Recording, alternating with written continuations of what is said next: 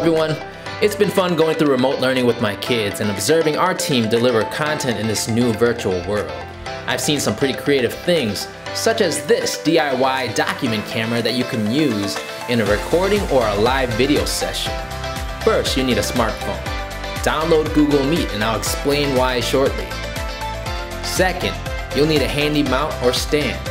This one I got courtesy of Dave as a white elephant gift, which he purchased at Five Below.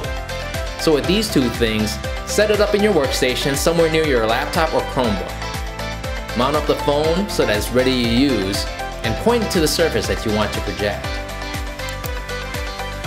Now you can start your Meet session like normal and join from your main device. Next, join the same Meet session from your phone but mute your audio before joining. Your phone using Meet is the secret weapon, as this becomes your companion virtual document camera. You might have to flip the camera to get the most optimal setting for your environment. Then that's it. Your phone is your document camera, and you can ask your participants to pin that screen so they can follow along. The next little trick allows you to hide the avatar and names that appear in a Google Doc when it's being viewed.